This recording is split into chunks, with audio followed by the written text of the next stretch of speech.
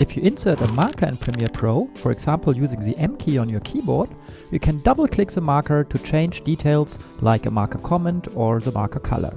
However, in particular if you want to create many markers with the same options, with automation blocks you have a much faster option.